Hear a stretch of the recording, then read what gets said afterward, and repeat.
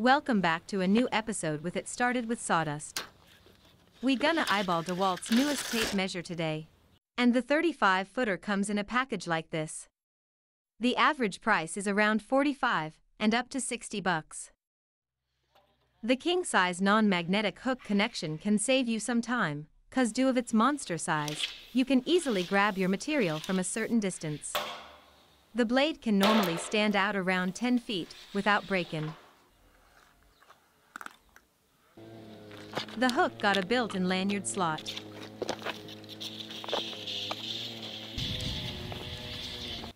Marks, numbers and the blade itself are pretty solid made. Sturdy rubberized housing with a reliable blade lock so far. Lil side note, the belt clip can be removed in case you want to. That tape measure comes with a limited lifetime warranty, and it is made in the USA with global materials. Besides all that, we find that tape worthy enough to stay with us on the job site. We'll put a link in the description below, and for those who are new to this tape game, we can behold one of our previous videos about how to read a measuring tape. Thank you for watching and stay tuned for more.